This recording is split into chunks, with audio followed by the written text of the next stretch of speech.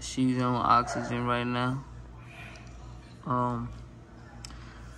Not really sure what went wrong, man.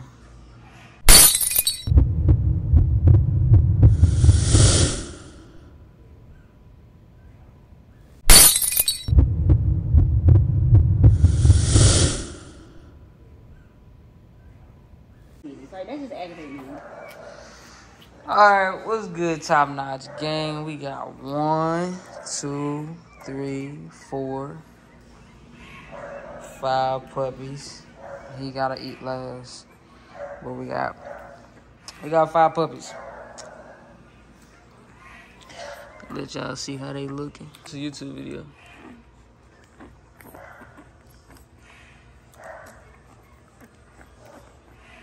Okay. But we got 1 puppy. Y'all know which is my female keeper. And she's on oxygen right now. Not really sure what went wrong, man. But I just pray she pulled through. Hope she make it. You feel me? I just gave her some liver water. Got her on this oxygen machine right here. But she was gasping for air earlier today. Well, she was doing it yesterday, but she was doing it on and off. I didn't think nothing of it until today. We was just like, she's gasping for air too many times. And she was turning purple. But I hope she pulled through. She ain't looking too good right now, but hopefully this oxygen can save her. I don't know what caused it. I don't know why she needed oxygen. I just know one day she was in the incubator and I seen her gasping for air, and I took her out the incubator. But everybody else is doing fine. But y'all know she's the smallest one out the litter. Like, she's really, really tiny. Like, she can fit in my hand. She's really tiny. So, I don't, but, man, hoping she pulled through. Got the little heating pad right here and this right here. Keep the pressure off her lungs. But yeah, man, it's crazy. My first litter. I'm really upset about this. I hope she pulled through, because y'all know this is my keeper female. Damn. But she trying, man. She trying. Hopefully we didn't catch it too late.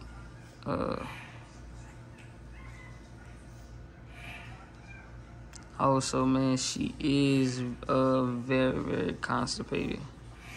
So I know using the bathroom like that, and she struggles to use the bathroom. Like, she strains really, really hard.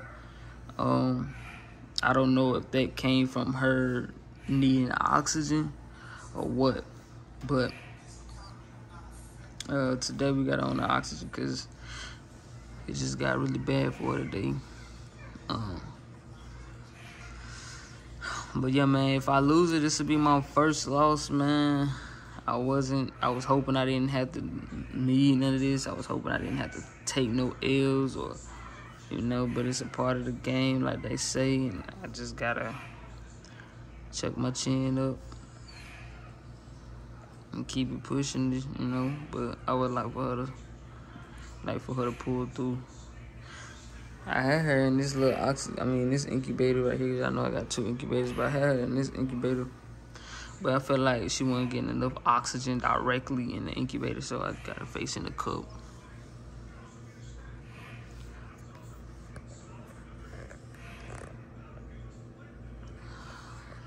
Also, man, for the constipation, I tried enemas. The enema with the warm water did not work. She didn't poop on that. I tried mineral oil doing an enema. That did not work.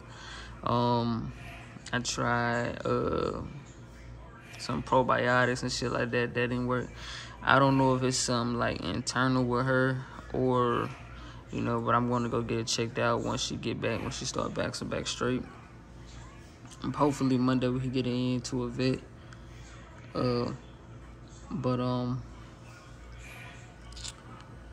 And I don't know if it's probably just gonna take her some time to use the bathroom.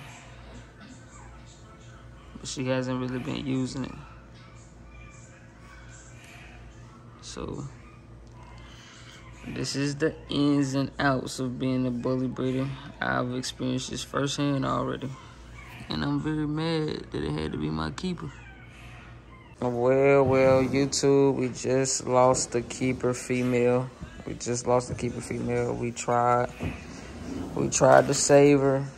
Shit, I stayed up 2 nights trying to save her.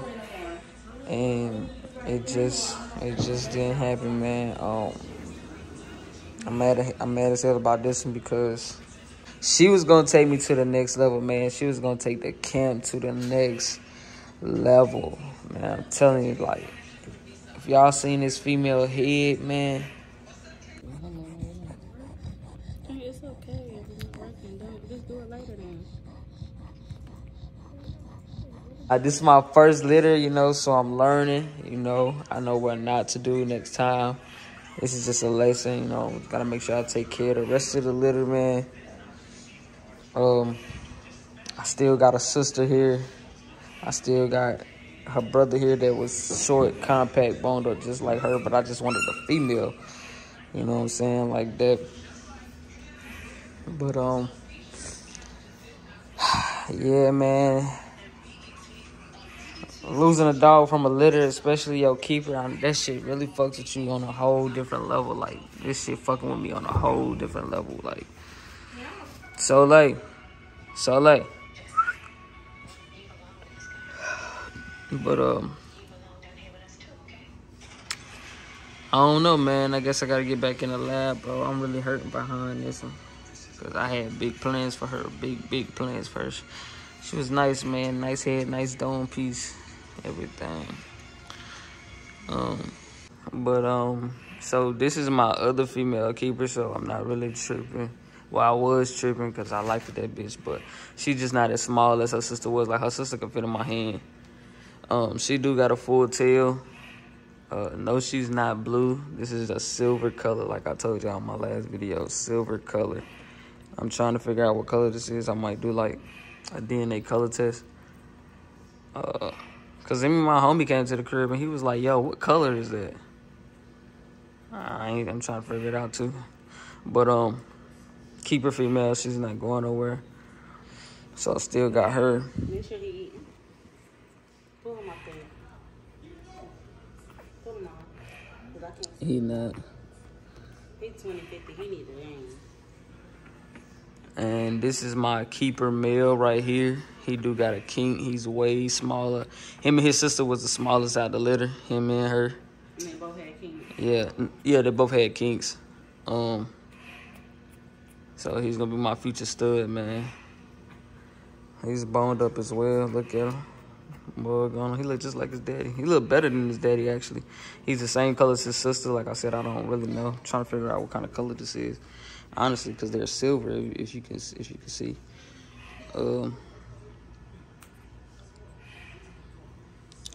And this right here is my other keeper male. You know, y'all know I was keeping 2 females and 2 males. It's my other keeper male, full tail chocolate tri. He's here to stay. Look how beefy he is. That boy is beefy. Now look at him compared to his brothers and sisters. Small. This male right here. But you said, "Cam, what the fuck happened?" This male right here, I call him White Socks because of white socks. He is available. He is thick as hell. He's a chocolate with a full tail. Beefed up. I feel like he's gonna have a snout like his mama.